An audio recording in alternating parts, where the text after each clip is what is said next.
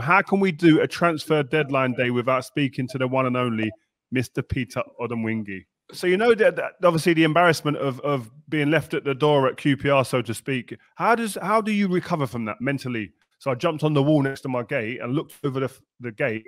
There's about, I don't know, 10, 15 people there, guys with balaclavas and hoodies on, all like ballied up. I'm thinking, what? They come to rob my house? Like, Steve, I can't believe that this is true, the numbers. This is something made up by an enemy of Barcelona because they want Messi to get upset with Barcelona and leave. Yeah. You already know the vibes. Looking in with the guys. Steven, Rio, and Joel. I got tuned into 5. You know the vibes, you know the guys, you know the trio. You know it's Steve, you know it's Joel, you know it's Rio. Yes, everybody, welcome back. We finally got a name for the show, Vibe with 5. I'm here with Rio Ferdinand, Stephen Howson, and we're about to give you the the weekly transfer news, the weekly football news. Thank you very much for giving us the name. What do you reckon of the name, Rio? I'm all over it. When I see it come through the group chat, I thought Vibe with 5, that's the one. That is the one. Yeah. Steve? I feel attacked. This is what we've been slinging at United fans, innit? All tactic, no vibe. Oh, no tactics, all vibes. No. This is nice. Right, I like it. I like it. Into it, Rio. What are you saying, Good tune, man? though. It is a good tune. Who's on the intro? Who is it? Oh, it's Vamp. My guy Vamp produced the song. You know what I mean? Did a really good job. Him, Steely on the beats. Those guys, man, they're feeling, obviously, Man United fans and that. So, you know, they jumped to the opportunity. Yeah. Oh, the intro is for a freebie. I like it. I love that. Say that. He's gonna get at me. It's transfer deadline. You know, it's transfer deadline day. Obviously, like it's crazy, man. Like, and what's been your best transfer deadline signing in years gone by? Go on, Joel. Let's find out what Arsenal's was. I think it's really obvious, isn't it? It's got to be Aubameyang. When we got him, it's funny because he was having a few issues at Dortmund. So, he was a January one as well, wasn't he? Yeah, he was a January one. And I think he weren't really getting on with, you know, the people at Dortmund, whatever. I find it funny, though, because a lot of clubs at the time, it was one of those windows where a lot of clubs weren't snooping in for him, which is very strange. Like, we seemed like we were the only people in there, and all we had to do was agree a fee. And boy, oh boy, that was, you know, the best decision we've made. For me, the best striker we've had since Thierry Henry. So definitely we've got our money's worth on that. Well, better than Robin van Persie? Yeah, if you think about it, because I don't know, you guys can take shots if you want, innit? Yeah, but don't worry about that. Yeah, no. I'm just asking you a question. Why are you stuttering? Like, there's nothing wrong with you. Look, you ask questions, but I know there's the undertone there, innit? But for the sake of the viewers, I'm going to answer the question.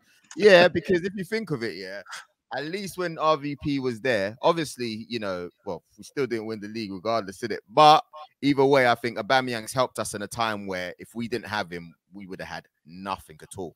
So, RVP won the league, didn't he? Brothers, look, talk about your transfer deadline day. Do you know what I mean? Like, I've done my bit. Go on, Steve. Berber one was a shock because it seemed to come out of nowhere. The most shocking one, I was in America for it, so my timeline was all sorts of messed up, was when we got Falcao on deadline day. That blew me away, that, because I still believed deludedly that he was going to be absolutely mint, and he obviously wasn't. But that was like, Welbeck's gone, De Gea was gone but didn't go, and we signed Falcao. You're like, wait, what? What's happened? Madness. Hang on, Tony Marshall as well was a deadline day one, wasn't he? Did we get Tevez on deadline day as well? I think he went to West Ham on I think him and Mascherano tipped up at West Ham on a deadline day, I think. Berbatov, I didn't think that was out of the blue. I thought maybe because you're at the club and you hear the vibes coming through and you think, actually, vibes, yeah. And you think like, whoa, he could be coming through at any point. Hopefully he comes through. And then all of a sudden you get the transfer deadline day. Man United at the type of club, we get our business done early and it's done. And then I just thought we'd probably missed out on it. And then all of a sudden we get the deal done and you think, yes, another player. Where are you? Are you at home for that? Or are you in the club? What are you doing? I'm not sure where I was. I just remember the lads ringing, texting each other in the group and that and going, right, yeah, Berbatov's coming. Then you start texting a few people who played with him, who I know played with him at Spurs. like Robbie Keane and I think Defoe and people like that, whoever it was, Deadly King, and you ask him like, how good is he? What's he like? Carrick were asking him questions. I think if Carrick was there with him, but we're asking everyone questions. All you start doing is fishing. What's he like? Is he a nice lad or not? And then he turns up and he thinks he's part of the Goodfellas cast or Carlito's Way or Scarface. But he's a top man, Berber. Top man. It was his birthday the other day. I wished him well on social media, but he came in. He's a different type of character, and I think that's the thing. You've got to have people that come in and buy into the club immediately. Like it's a last day transfer window. A lot of the time they've missed part of the season or they've missed a lot of pre-season, and so you need a good character to come in and someone who's willing to work, willing to knuckle down and get involved and hit the ground running. And to be fair to Berber, some people may say, oh, he's a lazy player, he looks lazy, but he done his extras in the gym, he worked on himself, his nutrition was perfect, everything in terms of getting himself ready for the game, his own way, very meticulous. Could he have done more running in training? Yes, he could have. I used to be on him. But what a player, man. Touch. He had the touch among people with a touch. You called him the velvet touch, innit? You said he had I see it on your story. You said he had a mad touch. Velcro touch, everything. I can't imagine some of the stuff that he did in training with that touch. You know, Berber used to try and play centre back. I think the last year or 2 years he was there in training, and we used to have a game at the end. You do all your tactical stuff and all your other stuff, forwards against defenders, etc. Then in the end, like an 8-a-side pitch, the time he'd just go on half. But like he was never on my team to do that because it was olders against youngers. So we would never have had that. Me and Vida would have said, nah, move, what you doing? But on the younger team, he was like the oldest one on their team. And he used to play centre back. He was good, man. He was decent. On the ball, out of defence like Beckenbauer. Who else moved around a lot in training, position-wise? I know Rooney's got that reputation of doing everything, hasn't he? No, you know, it was funny. So in training, like in them games, like, so training was really serious, trust me. And the games at the end were serious. But some people would play different positions. Roy Keane used to love it on the left wing. He'd go left wing sometimes and just try and curl it in the top bins all the time, like funny, but like just weird. You wouldn't expect that. Who else? Who else used to move about? That was it really. Everyone mainly played their positions. They're the main two that I remember playing different positions. You know what I mean? Giggsy was always out on the wing. Cristiano was out there. Like me and Vida would be at the back. It used to be olders against the youngers. And the youngers used to get slapped up consistently every Friday. They'd always go 1-0 up and they'd start celebrating. And you used to have like Nani, Anderson, Tom Cleverley, Welbeck, all them boys there. Then you had like Smalling and all them boys, and they'd get a goal and they'd think, oh, the Silver Twins. And then it'd just be cool, calm, and collected. Huh? No, it'd be like maybe like 10-a-side or 8-a-side on a smaller pitch, or like a small pitch, 8-a-side, 9-a-side pitch. And who were the most impressive? Who Who was the most impressive? Yeah, the youngers. In the younger team, Welbeck was good. He scored a hat-trick on the night before the Champions League final in Moscow. You know that? And almost started a riot on the pitch. Like we went nuts. I think the olders must have lost the game or something, but by 1 goal. But it was like there was a bad decision, and the manager shut the session down. Like people were going, it was all like almost fighting and stuff. But Welbeck scored a hat-trick the night before, and was thinking, right, he might have to start now. But he wasn't even in the squad, was he? He was in a suit. No, he's in his suit. He was in his suit. But what an experience for a young player to come to Moscow like he did. You know what I mean? So, but who was in the younger team really? All of them were good, man. It was all good. But with the older team, we used to destroy them. The experience was too overpowering. They couldn't deal with the pressure. And then when the talking started, if we come back to 1-1 and went 2-1 up, I'd be chatting. The boys would be shouting, "Oh, they've gone! They've gone!" They couldn't deal with it. Funny times. Do you always partner Vidic in that? Was that a deliberate thing as well? No, it was just because it was olders versus youngers, and in some days you wouldn't play olders versus youngers, and the manager would split me and Vida up, and then he'd split like just 2 strikers up and whatnot. So he would he'd put a young one with me, a young one with Vida. But yeah, it was good, man. It was them games especially on a Friday before a game used to be intense. Like you could ruin your day if you lose in that game. That's hunger, man. Going back to the contract stuff, yeah, transfers, contract stuff. Did you ever, like, when a new player's coming in, are you ever worrying about, oh, okay, cool, this guy's coming, he's on this particular wage packet, or is that ever something that you're looking at, or are you just focusing on other stuff? Because obviously everyone's, you know, new guys come in, you're probably thinking about your contract next. How does that sit in your head? No, I'm just thinking, is this player going to help us win? That's it. That's all I care about. Is he going to make us better? So when Carrick came after Roy Keane left, is he going to be like Roy Keane? No, he's not. But is he going to improve us? Yes, he is. If he plays to his potential. The same with someone like Tevez. The same with someone like Cristiano, Berbatov, like Saha. All these players that come in, you're just sitting there thinking, will they improve us? Will they improve us? And to be fair, when Patrice Evra and Vidic come, we were sitting there going, what have we signed? They're rubbish at the time when they first signed, because they just couldn't adapt like immediately like you need it to. And footballers are really harsh critics, and like we judge people on day one. And if we were judging Vidic and Evra, they probably would never have Man United careers like after day one, but ended up being absolute legends. But it is a weird situation. I don't think about people's money and whatever when they sign for a football club. Like Berbatov signed, Van Persie signed. I'm not thinking, oh, what are they on? I could care less. But when you go and deal, you will start then talking about certain numbers that you've seen. Where am I in that line? You know what I mean? And that's the way it goes. That's normal negotiations. So that's part and parcel of it, and the clubs understand that. Rio, the only time I can remember you having any sort of grief was while you was banned in 2004. Your contract renewal then. Do you want to talk to us about what happened then? Because I think some of the fanzines had it in for you a little bit, didn't they? Yeah, like these contract things, but obviously this is transfer deadline day, yeah? So like contractually, like fans get so amped up, they're excited, they want to see things happen. My situation was a bit different, but it was about a contract as well. And like I remember I hadn't signed my new deal. I'd been offered, but obviously you're negotiating with the football club. So they come in with an offer. I say that's not where I want to be. We've got to find an area where common ground where we're both together. And that takes negotiation. That's time. And normally contracts, there could be one that gets done in a week or two. There could be one that takes 2 or 3 months, like mine did. Or there's one that took 6 to 8 months. You never know. But I was in the middle somewhere. Fans weren't happy about it. And obviously during that time of negotiation, I went to a restaurant in London with my previous agent at the time to meet him for something to eat in London.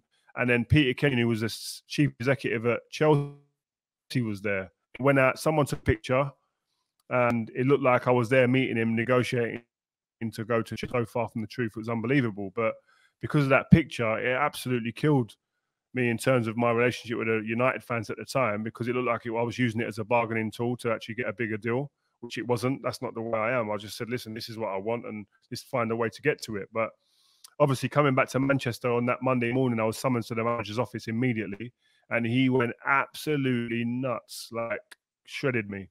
Like, what are you doing? You're naive. How dare you do this? But I was just like, listen, it weren't my fault. Someone just took a busy rat, just took out a phone and took a picture of me in a time when it wasn't really a real big phone kind of picture taking type generation we was in at the time. So I didn't think it would happen, but it was time. It was off. It was wrong. But then I was negotiating, and the big thing about the negotiations is, like, the question you said to me before was about, do you have a problem when someone comes in about their money, and does it affect you? No, it just, all it is about, I look around the change room and I understand that I want parity. I have a number that I feel, given of what I've seen other people earning, what the market looks like, where I should be within that changing room and what the club I'm at. And so there's a going rate to pay, and you state that in negotiations. You try and find an area where everyone's happy, and that's what we did in the end. And I just wanted to be there. I think my sticking point is I wanted 5 years, and they wanted to give me 4 years, and I eventually got 5 years. And the manager said, I wouldn't have given you that, but you're lucky that you got it. Did the magazines kick off as well, or stir up some shit as well, and end up outside your house? Yeah, the fanzines. What they called it? United We Stand and Red. Yeah, they were going nuts. They were they were right, but they didn't understand the background to the story, and they wouldn't, obviously, because we don't talk about it in public. But yeah, man, I was at my house one day, and all of a sudden the bell rings, and someone put their hand over, so I couldn't see the actual camera. I couldn't see who was on it. So I thought, who's this cheeky rat? Let me go outside, and you're gonna have a row, or whatever it is. Don't take liberties coming to my house. So I jumped on the wall next to my gate and looked over the gate. There's about, I don't know, 10, 15 people there, guys with balaclavas and hoodies on, all like ballied up. I was thinking, what? They come to rob my house, like. And then luckily, one of them shouted, like, just sign the contract. Started shouting. I said, listen, shut up. So I got a bit of confidence, thinking they're not going to rob my house. It's just about football. So, listen, what are you coming to my house for? If I followed your missus home and sat outside your house and waited outside your house with all my mates, would you be happy? No, you wouldn't. We go home. Don't come to my house. You don't go to Bex's house or to Roy Keane's house, but you come in here. What's wrong with you? And I said, to be fair, I said to them, at the end of the day, I'm going to re-sign. I want to stay. I don't want to go nowhere else. But I'm negotiating. Let me negotiate. That's it. And then what did they say? What did they say after that? Yeah, they was like, yeah, all right. We just wanted to know. Just think it's like you're taking liberties with the children. I said, listen, you don't know the full background of the story, so don't come to my house asking me no questions. And but we left it on good terms at the end. It was all right. They were fine. They was all boozed up, I think, and like they ended up going. Police siren started coming. A neighbour called the runner. All right, Rio, in regards to what you've seen with Marcus Rashford this weekend, obviously Tony Marshall earlier last week as well. What's your thoughts on it all, man? Why are we still here in this situation today? It disgusts me, man. It's disgusting. There's not enough words to explain how it is. And I think it's time now, man, if that these social media platforms, they have to step up and take responsibility. They own these platforms. They understand the algorithms. They've got the technology at their hands, at their fingertips to make change for good. They can do it.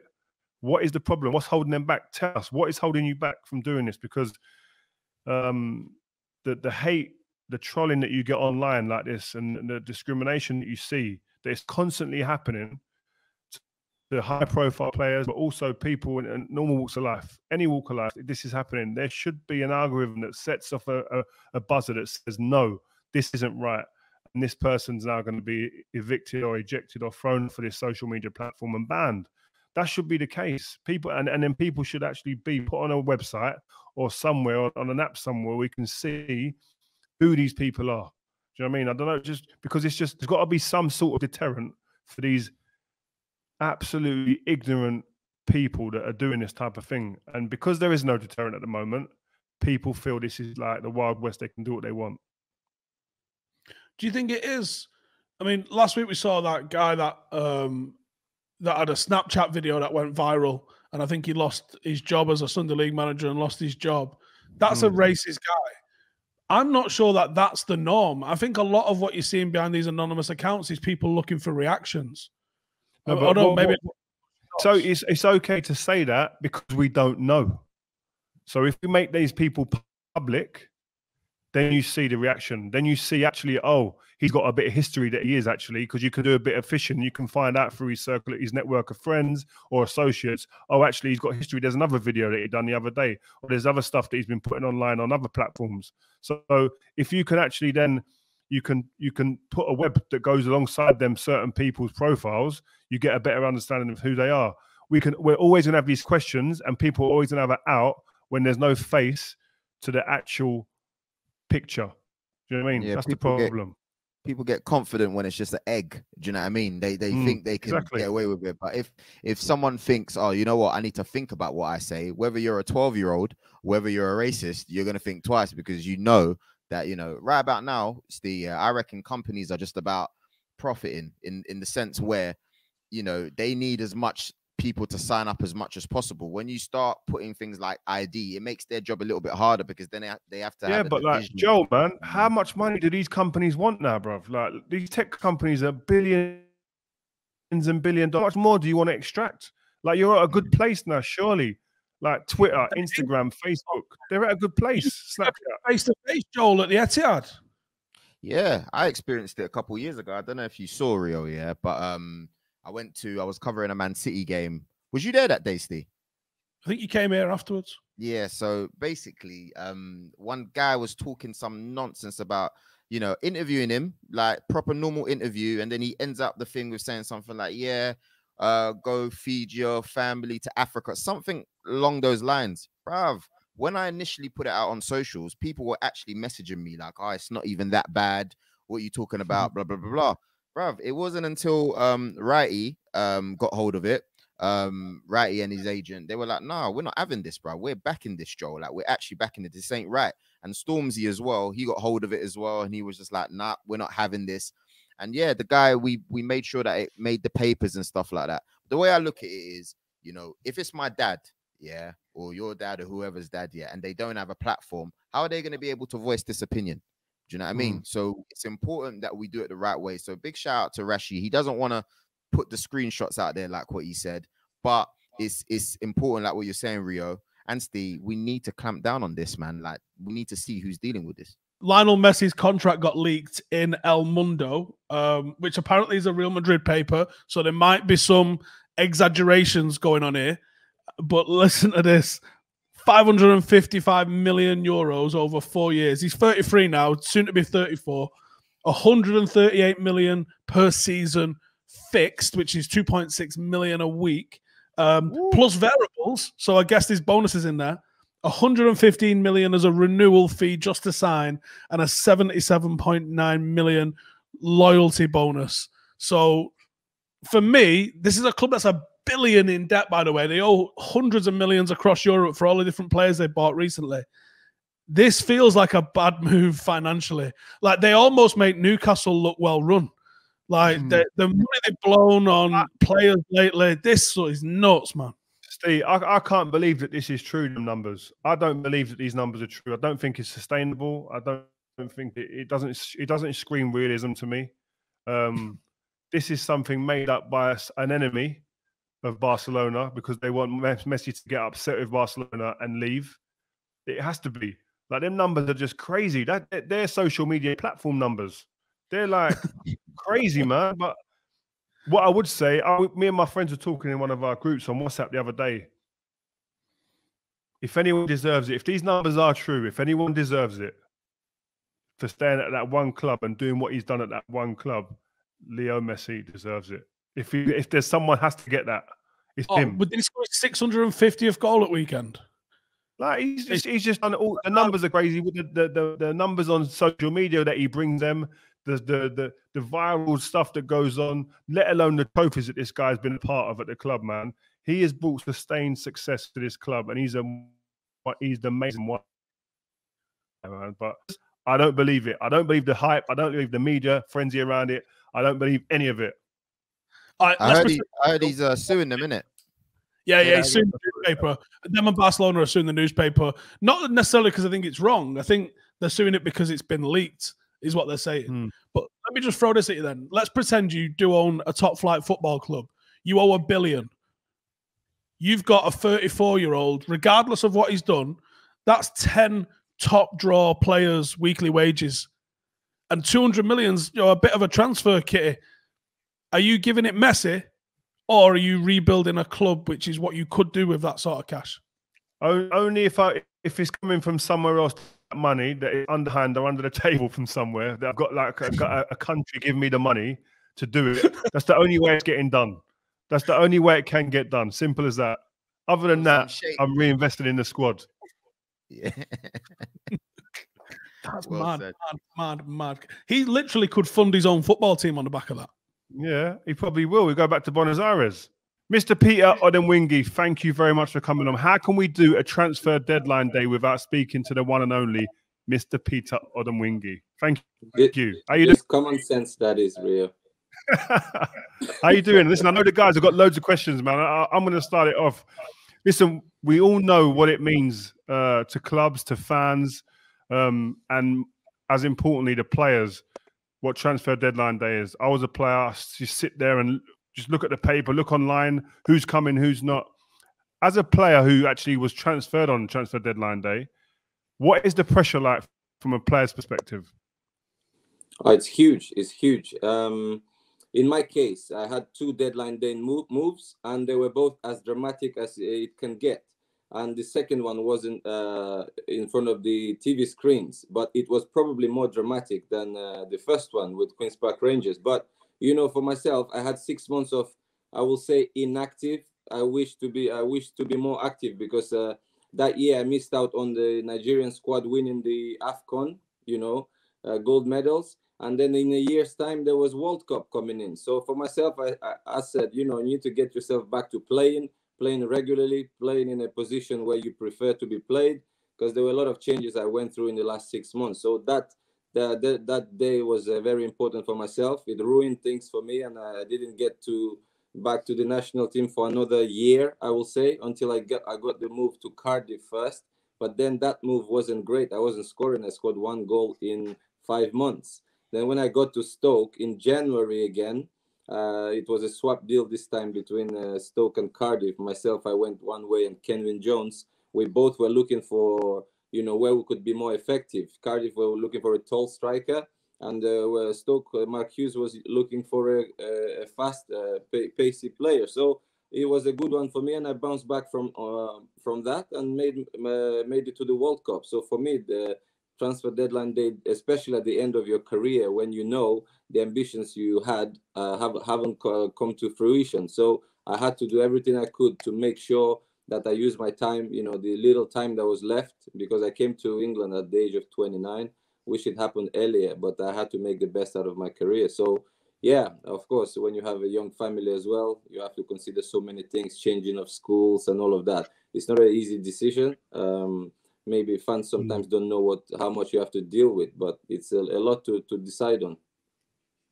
So do you find that really late? And was things just like, oh, right, I've got to move, pick up stuff, like, for instance, the QPR thing seemed like it was a really quick, like, impulsive thing? On the day, yes, but for 2 weeks it was dragging on for a bit, you know, back and forth. And then on the day, everything seemed okay. In the morning, you know, we had a training session. I was okay even to miss the training session, because in the morning, all of a sudden, there was a change in how we listened to each other, probably. Not as much as, nothing changed new as in communication, like verbal, but we started listening to each other, and we found an agreement, you know. And it was kind of on their terms more. So I accepted the terms. And yeah, I was surprised. I could even miss the train and say to Steve Clark, then, who was my manager, and say, Steve, looks like we found an agreement here. Everyone happy. And yeah, he said, okay, good luck. And I left. So there were no indications that there would be any problems. The agent who was trying to seal the deal even had a meal. Like, they took him in the restaurant. They had a peaceful meal. So I went and said goodbyes to the players, even in the dressing room, and promised them a meal next week when I come back, you know. So like, the breakdown of it happened because Junior Hoylett was, they said to me like that he was supposed to go the other way, but we didn't have those discussions. But they never came out publicly and say, we had our discussions going on with Junior Hoylett, they collapsed, and so the deal can't go through. So I was left, like how English people say, being thrown under the bus. So yeah, it ruined my reputation a bit, but you know, sometimes tests and trials are good for us. I bounced back with a smile, so right in front of everyone who criticized me. So yeah, a lot in this story is untold, you know, but a lot of fans like, okay, that time QPR is giving out a lot of money. The guy is so desperate for money, but I had even better contract in West Brom at the time, and I was going for less money even in QPR, because, you know, I come from humble background. You know, I was dreaming to come to Premier League. I'm from Russia. If I needed money, I go back to motherland and take all the money I needed to. You know, I had offers. Even that day, I had to consider an offer from Qatar. But that wasn't a question, because Brazil World Cup was all in my head. I need to bounce back. I'm missing out on AFCON. I'm not in the national team anymore. So, yeah, it gave me a mountain to climb. But at the end of the day, the childhood dream of scoring in the World Cup happened. And as I told you earlier, I remember your positive comment after my first World Cup game, when the coach still criticized me. He said I didn't play to instructions. And you said in the studio that I was a breath of fresh air, did well. And that earned me a starting, I was in the starting lineup in the next game, and I scored in the next game, a winner. So the power of the pundit is there. It's live and kicking. It's there. So you can make a move happen. So So you know that obviously the embarrassment of being left at the door at QPR, so to speak. How do you recover from that mentally? How do you get past that? Because obviously it's a big thing. You're making a decision based on hopefully going to the World Cup with Nigeria, your family, your career. How do you recover? Oh, it's tough. It was tough. I'll tell you something. By nature, I'm somebody blessed with a merry heart. Like, I am content. Whatever happens, whatever life throws at me, I'm just content. It's just something I've had when I was playing. Before I started having a big career in football, till date, I'm the same. So, but I believe a lot of people would have struggled to come out of this. But as Gianni Gallo says, one who enjoyed the transfer deadline, I think a year ago, for his childhood dream to come to pass and join your former club, Man United. He says, I'm a small boy with a big God. So it's the same way. I have a faith that I rely on always. It's something that doesn't change. The Bible is there. Well, most times we go to it when we're in trouble.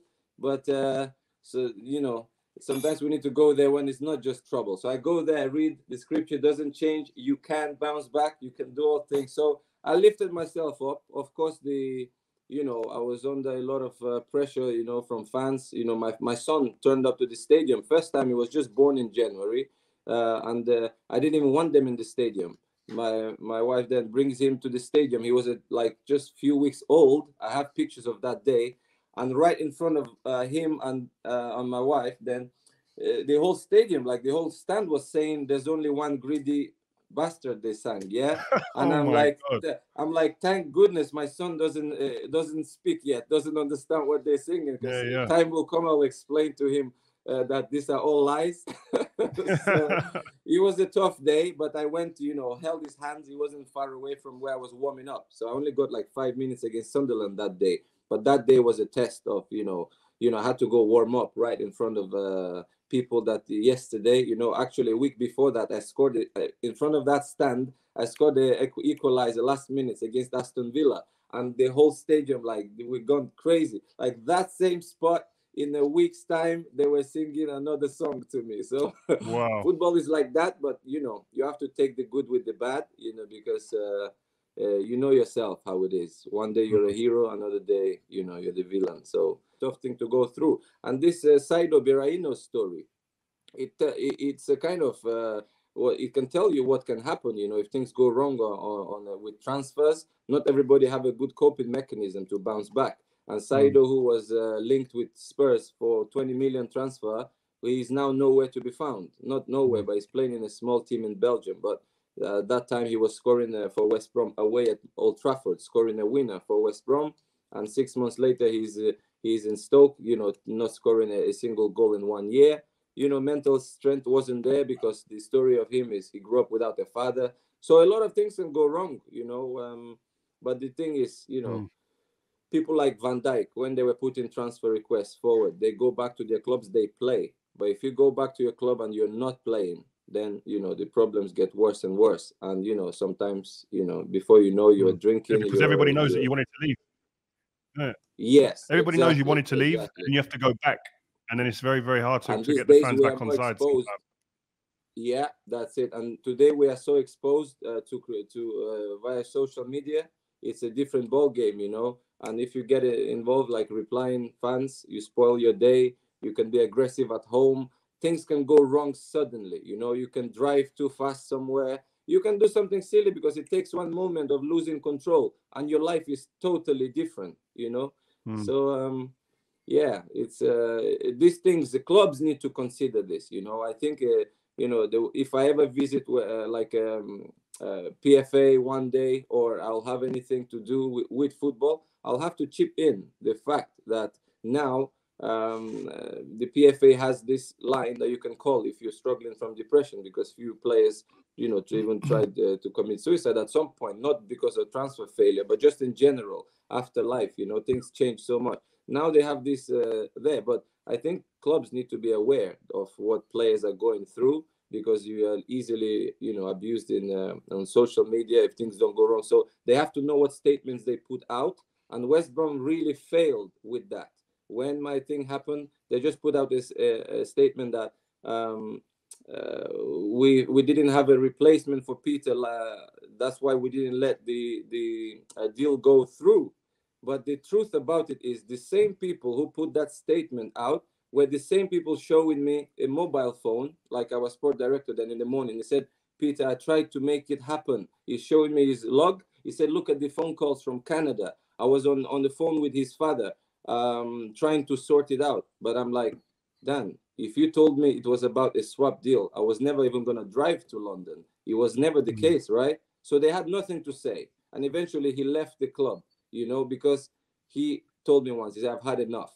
But this is things like people don't know on the outside, you know. But so that statement of his, like how they acted, they could ruin a life.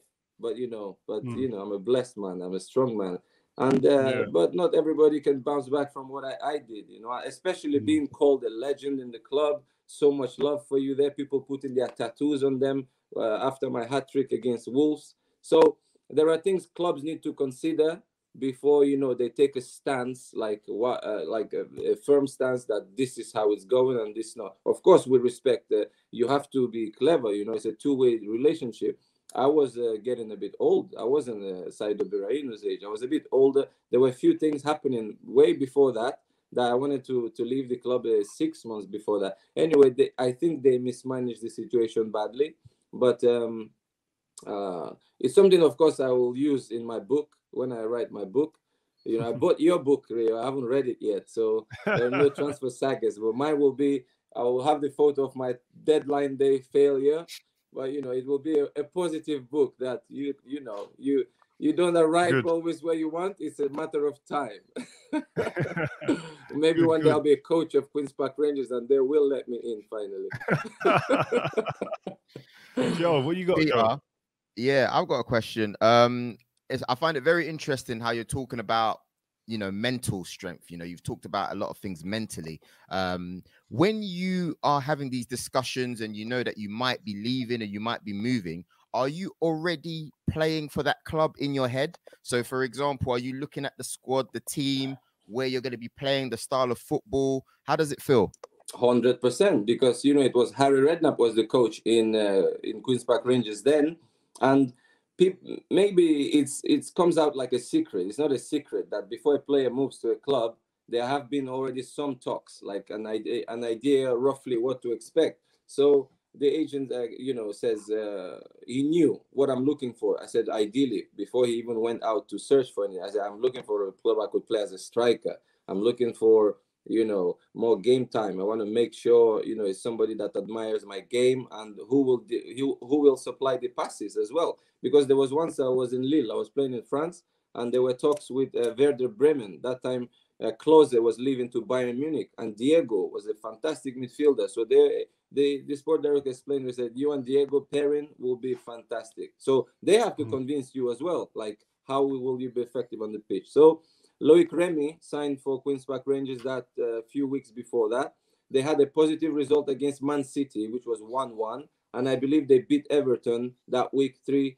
They beat Everton. So that's 4 points out of 2 difficult games. So the signs were like of recovery were there. So I was like, okay. And then, of course, the agent giving me information. Is like, you know, if you play up front, because me and Shane Long, we were doing great things together. So Remy was a top striker from France, good one. So, and I was like, okay, you know, that would be a good pair. You know, he can, you know, distract people. It will disturb people like Rio for me, and I'll take Vidic on what we used to do before. So, of course, you have a bit of a rough idea if you can perform there. Because as I said, I want to go to the World Cup. If I go to a club where it's just a name and I'm not going to be playing, or I will not be playing in my position and being effective, I'm not getting no call up. So of course you think about that a little bit before you take a decision. Cool. Peter, you said obviously the fans reacted pretty negatively to your attempted move to QPR, but how did the squad react to you when you went back to training? No, squad was cool. You know, first thing is they know your personality.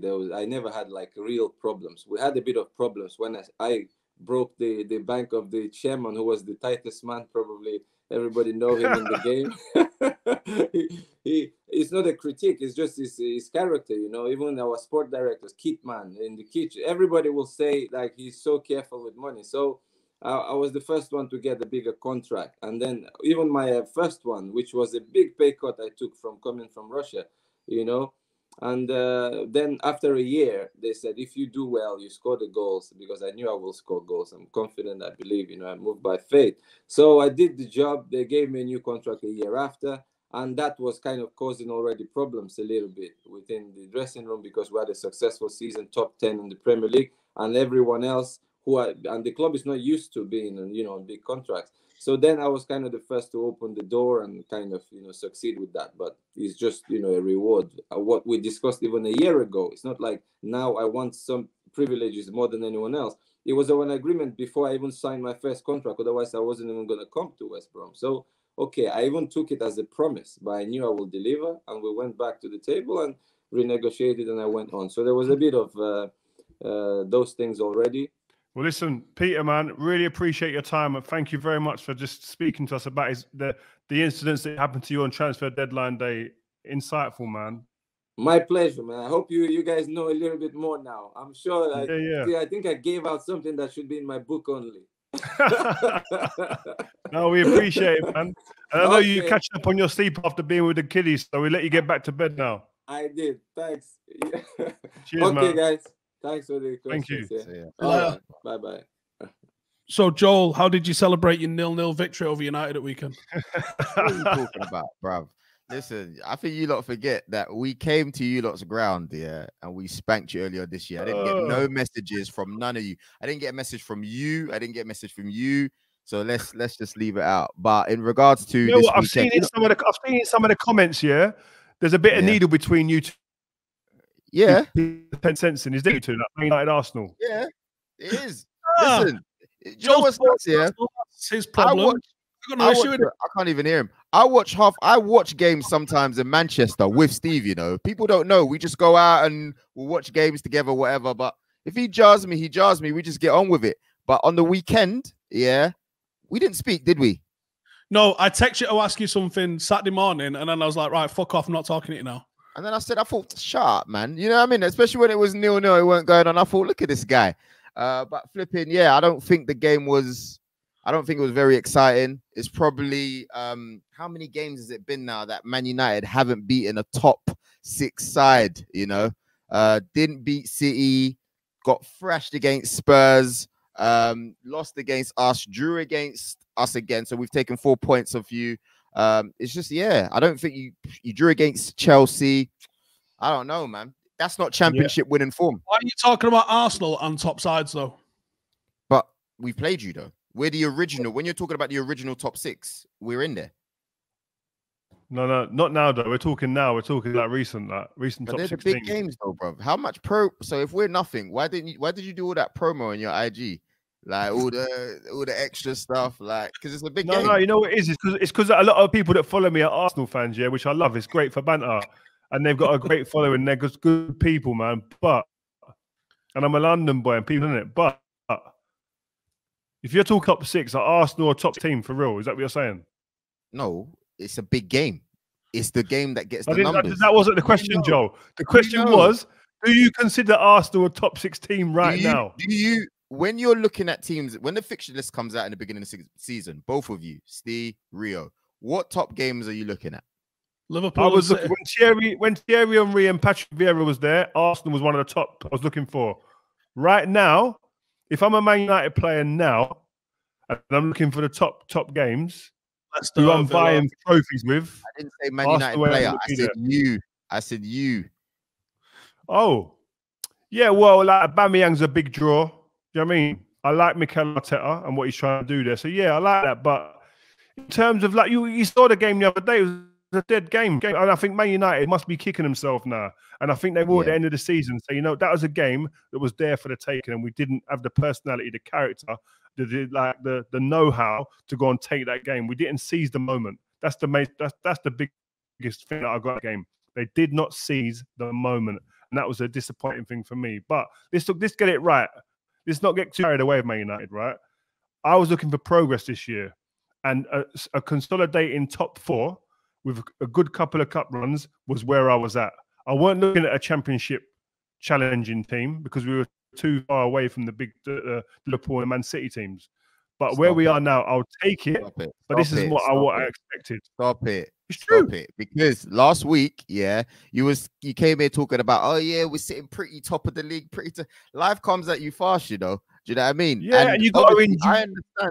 You had a No, good 'cause time, but don't get carried away. Stop it. Stop it. Joe, Yeah, City because- ain't finished outside the top 2 in about 9 years. Stop it. This is Stop it. I'm always not gonna trying to be- hear it. Nah, I'm not having it. It don't matter if you're Champions League winners, supporting successful teams. I've got to say my bit here. Yeah, you guys obviously expectations change as the season goes. You guys were just happy to be in the mix, but you must be disappointed with how your week's gone with Sheffield, Arsenal. You guys have dropped major points, man.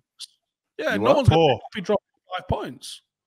Yeah, Poor. no, but it's not just dropping 5 points. It's what that could potentially mean at the start, at the end of the season. And I told you guys a few weeks ago, City are coming, and they're coming hard, bruv. And now Liverpool found I've form. said all year City are favourites for this league because that's where I see them. Man United is still second, you know. You're talking like Man United dropped out the top 6. Yeah, we'll still be Yeah, but you come the end of the But year. you know it's not convincing though. like- You know it's not convincing. I Because agree when with you you, Joe. I agree 100%, right?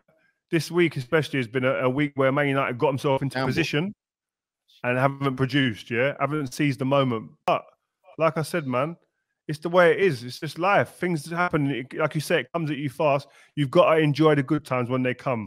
The problem is sometimes Arsenal, like you and your team, get too excited and have open bus tours when you win the FA Cup. Like we weren't That's doing right. that winning the Champions That's- League and the That's Premier League. rich coming from the guy. That's rich coming from the guy who posted on social media. Yeah, mate, I'll see you tomorrow night when Man United at the top of the league. That's rich coming from you still. That is Bruv, you- rich. I told you, enjoy it sometimes. That's what I do, man. I enjoy the time. Take the licks Boy. when it comes to you and it's not going well, and enjoy it when it's going well. Joel, do you reckon Overall- Arsenal are the best team in London at the minute? You know what?